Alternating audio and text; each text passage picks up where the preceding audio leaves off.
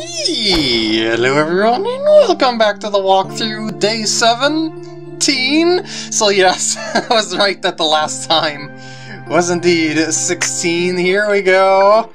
And this is the first time we haven't been starting out in that game room to play golf in like 3 parts. Well then again, technically I am in a game room every part playing this, but details! Details. So this time I'm going to check out the quick play mode and see— Whoa, poopers! And see the poop. What is the scoop? So you can basically choose anything you like, I guess, and certain conditions that you may like, but would it matter if you have different conditions if you're on, like, that to, like, can you make the holes giant on golf nights? Probably not. Well, obviously it's gonna be 1 player, but okay, it's a max of 2. Cannot be matched if it's not 2 players. Standard, vintage, pro. So you can't choose the clubs like you can in the story mode, I guess. Interesting. You can have the wind. Can't turn the wind completely off, but you can have it at weak. She's got different vehicles for that. So yeah. Well, I don't know what I'm gonna do here. I guess maybe what I should do is, because I don't want to neglect any modes here. So maybe what I should do is like play 1 round on each course twice, but 1 on the easiest settings that I can think of, and then 1 on the hardest settings that I can think of.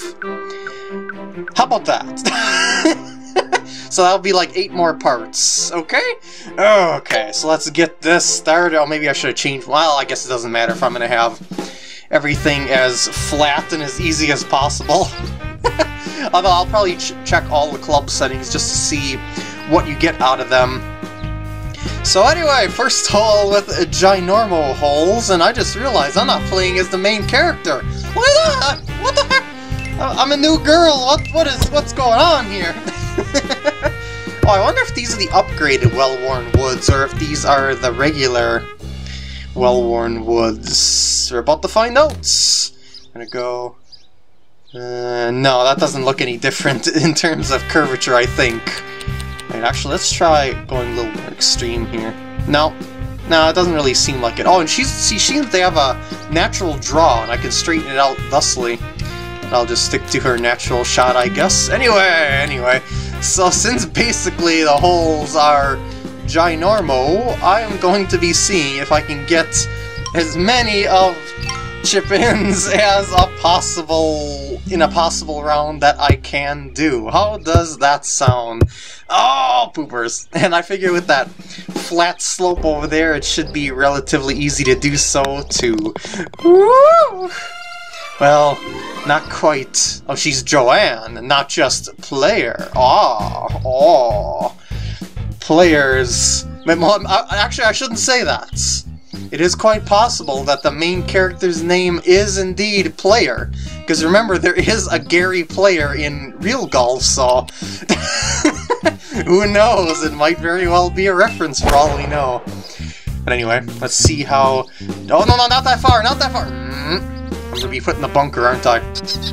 Oh, and I notice I don't have any sort of focus shots, tee it up, knock out, you know, the lie issues and stuff like that. So yeah, this might actually be more of a challenge than I would expect, even though I can choose the conditions.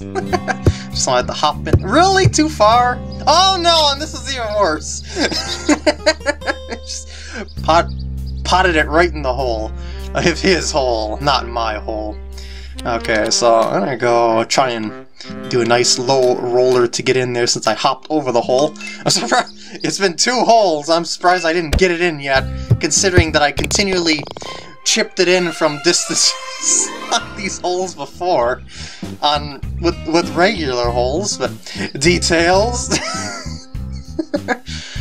Alright, par 5. By the way, I also noticed that her character stats not matching up to the Like, look at this.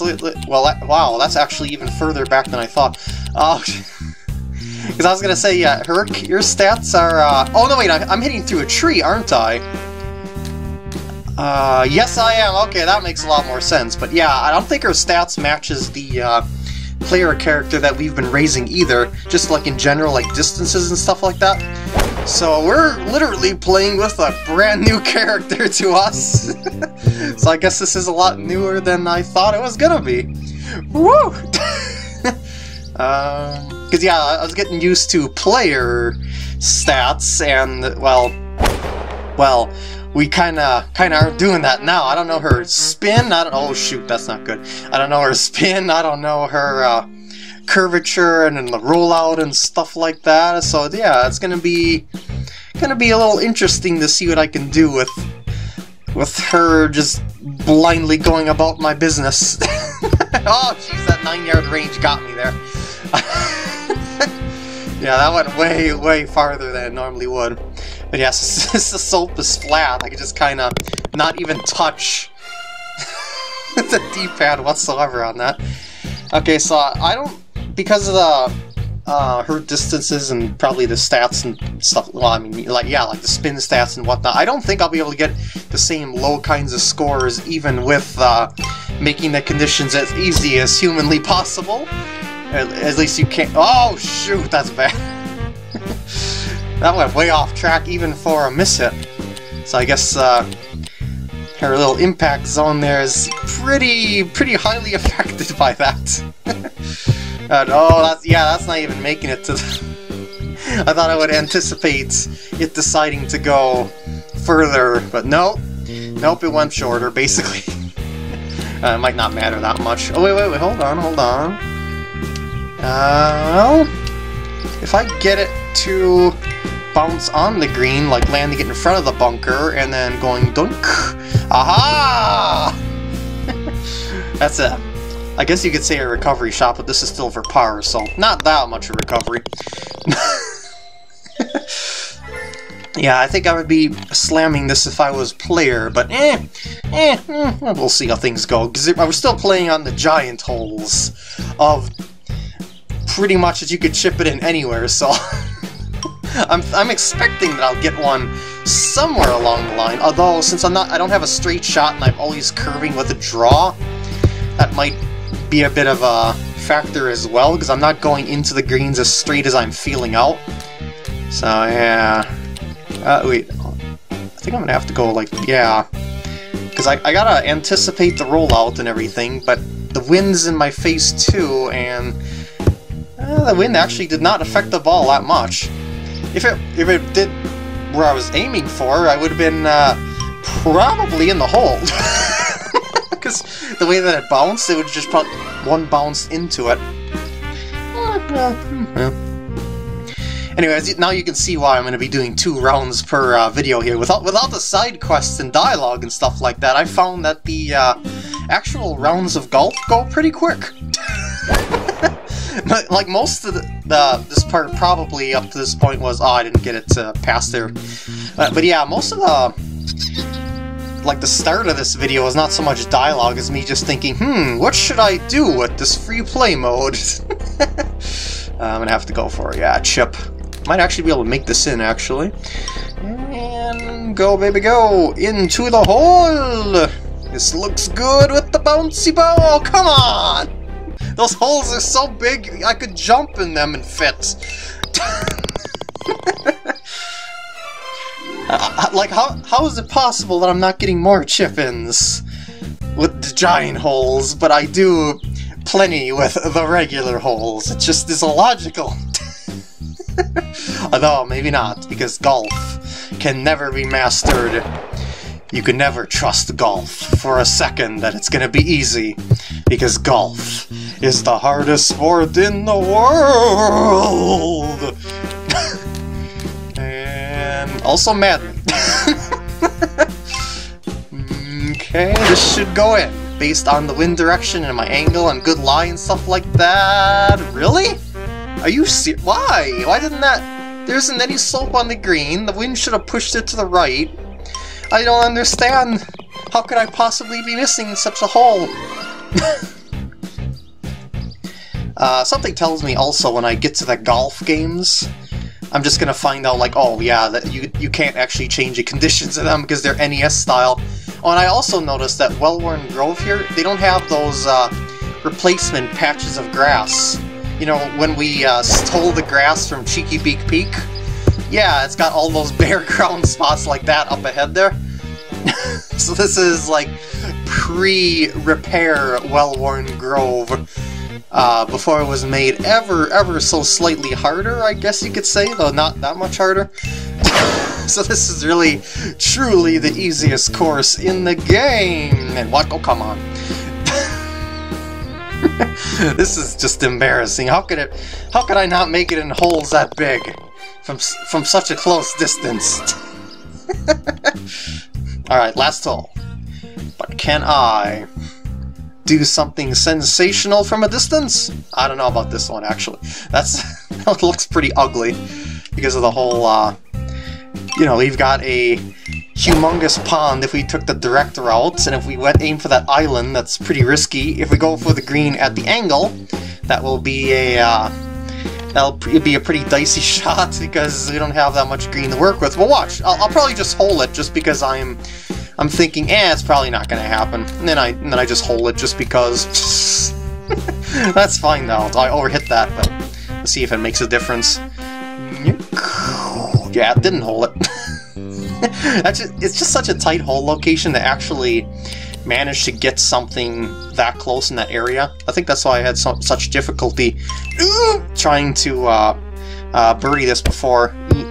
Yeah, okay, I'll count it as 2 chip-ins for the round. And I guess 1 putt off the green. 8 under par, alright. With an unfamiliar character with yet the easiest of conditions. So now where does this take me back to anyway? Oh, all the way to the title screen, really? Does that mean I have to reset all the settings that I set up to... no, I don't think so. Well, anyway, we're gonna go for the strongest of the strong regular holes.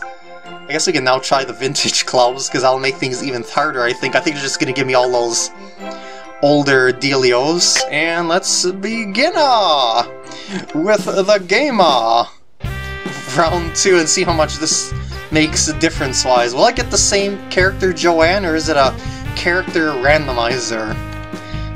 Looks like the same character. Okay, so yeah, we are playing with the little bitty ancient clubs of very low distances and lofts and stuff like that.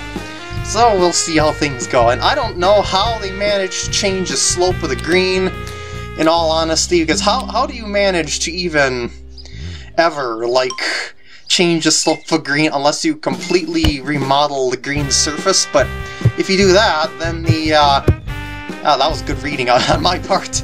But yeah, if you do that, then you have to wait for the new green to grow in, and then you're out of business for a while. It's just a disaster. So you can't do that all the time. And you know, with that heavy slope on the green, I bet you I'm gonna miss the hole on one of these putts, and it's just gonna roll right off the green. Alright, so massive wind. I don't think this wind is as high as it was when I was playing at that Cheeky Beak Peak minigame. Oh, that's I guess that's more useful then. Even it's still in the bunker, but maybe it's not as plugged. And it's also a little bit closer too. That's another thing.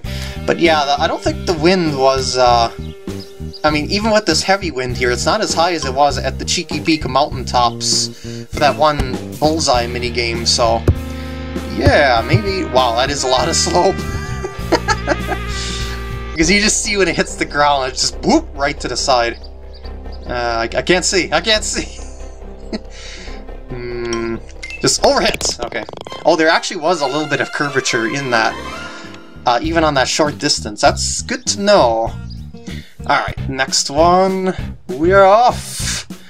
And Joanne will take us to victory. Wait, wouldn't it be a kicker if I got some, I somehow managed to get even better on the harder conditions in score than 8 under par somehow? That would just be ridiculous, but we'll see how that turns out, I suppose.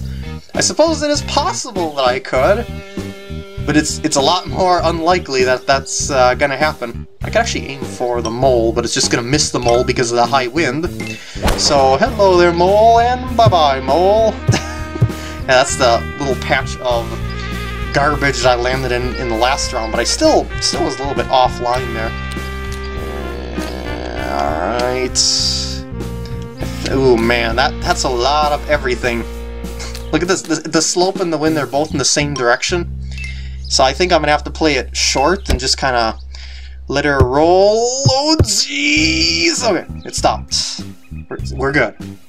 We're good, I think. So since we know that even with the short distances, the slope will affect it, I'll move it off to the side. Oh! I guess I didn't hit it center enough. Alas, alas. Ooh, jeez, wow, that really is a lot of slope. And that was a par 5 too. Those are supposed to be the scoring holes. Alright. Here we go. Back to a par 4, which means we have a chance at a birdie better than we did at the par 5, based on our scoring statistics. Of all things. Actually, I don't know if the game keeps stats on things like that, but that did not go anywhere close to where I was hoping for. I was expecting it to stop a lot shorter than that in that chunkier patch of fairway because of the rough, but nope. Well, so much for my statistics. I don't think I'll make this green into with our ancient clubs. Just get it over to the next patch of fairway there, and then try our best to chip it in. No, probably will not happen with the wind, the heavy slope, and stuff like that. If I couldn't do it with the ginormous hole, it sure as heck isn't going to happen with the regular holes and high wind. And oh, and actually on the last round, the wind was at its low point too. Whoa, the wind did not take it anywhere close to as far down as I thought it would at 13. Weird. Okay, so I'm gonna try and chip it in though, because oh, that might be too much. We'll see. Well, the pin helped. if that wouldn't have hit the pin, I would have been in mole territory. Okay, so it is definitely a little bit harder, maybe with these conditions, because the wind is kind of making things a little unpredictable-ish. We'll see if I can get used to that as I go. I'm pretty sure I'll end under par anyway, but oh, I did it again! Dang it! Well, it didn't matter last time if I kept being plopped in bunkers. Although before, I wasn't using the ancient clubs, so that might actually make a difference. Because they don't seem to resonate as well lie-wise. And wow, jeez, the rollout of these things, just way too much. Vintage gloves also definitely have a way of making things harder. Yeah, I'm gonna have to aim right over there, I think, because otherwise it looks like the tree is just gonna nick me into Disaster Town. And that was a good play of the heavy slope. But can I make this putt of the heavy slope? I wouldn't count on it. I did it! I'd probably be in the bunker if I missed. But so far I haven't putted it off the green.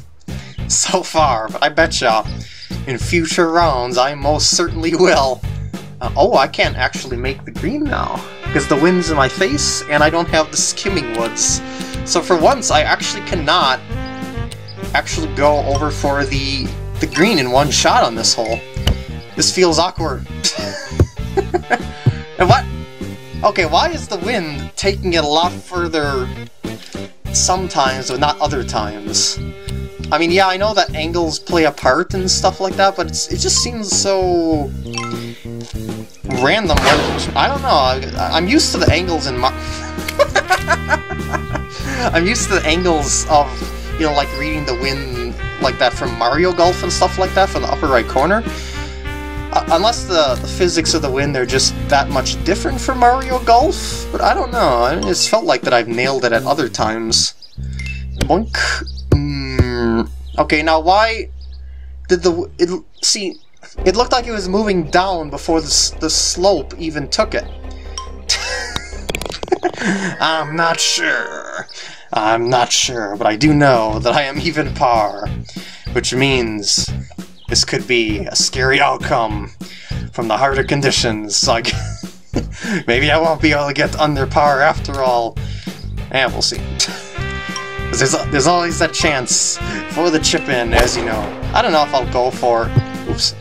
I don't know if I'll go for under par under the hardest conditions. This is just this quick play mode is just like, you can play under your own conditions just for the heck of it if you'd like to. It's all up to you, you know. You don't have to. It's not like the story or anything like that. I think, at least I don't think you'll unlock anything from playing stuff here. Who knows? There might be something. But for now, I'm just going to focus on just experimenting with the rounds, basically. Yeah, I'm gonna do just full shot and hope that it stays. That was a little under hit, but it should still be okay. Yeah, see the slope of the green, I think, may have taken it there. Or maybe the rollout of the ancient clubs, I don't know. And that curvature of her shot there, I think that is actually what's causing me to not chip it in as often as I have been. This is causing that rollout angle to be, different than I'm expecting. Well, now at this point I'll just putt it. But yeah, that's, it's just getting to me. All these new things at once. I've never played Wellworn Grove under these conditions. So, I mean, just think, we're playing the same course twice in a row, but you change the slope, you change the wind, you change the hole size, and look how different things are. Look at this tee area, too, how carved out it is from people's shots. It's pretty funny. Oh, that's... I thought that was just bare ground. That's actually bunker. Oh. Well. Now let's see what we can do about this. I got a lot of rollout with my clubs and bunkers, or just in general, so I'm gonna try the driver out of it, which I would never do in real life. It worked! Oh no, the slope!